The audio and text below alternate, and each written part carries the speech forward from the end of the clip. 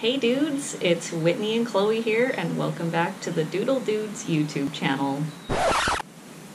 Hey dudes, it's Whitney and Summer Cut Chloe here, and welcome back to our channel.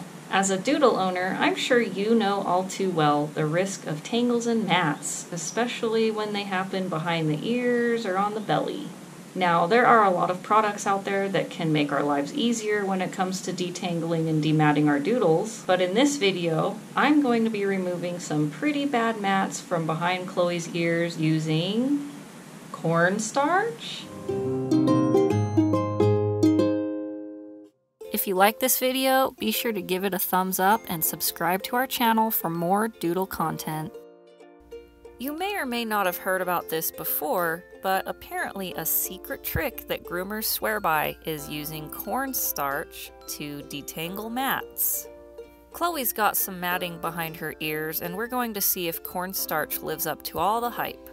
This is actually the first time I've ever tried using cornstarch, so my reactions in this video are all real.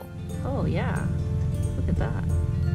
I'm also only going to be dematting the good old-fashioned way using just a slicker brush and metal comb.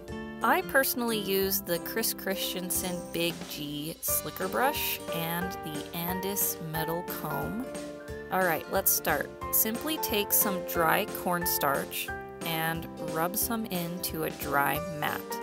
Then use your brush and comb to brush out the mat, starting at the ends of the hair and working your way up to the root. Is that working? Oh yeah. Look how easily that mat was removed. Be sure to rub in more cornstarch when needed, and just keep brushing it out until you can comb right through the hair with no snagging. If the mat is especially stubborn, pinch the base of the mat tightly to avoid excess painful pulling of your doodle's skin. Good girl. Okay, so yeah, the cornstarch does work. It doesn't get the knots out, but this does. While there are special dematting tools on the market, they can actually cause damage to the coat and contribute to even worse hair matting. They are also highly dangerous as they are super sharp and can easily cut you or your dog. Check this out, guys. The mats are gone.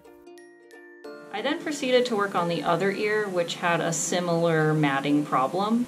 In total, it took me about 30 to 40 minutes to demat both ears, but I definitely feel like it could have taken a lot longer without the cornstarch.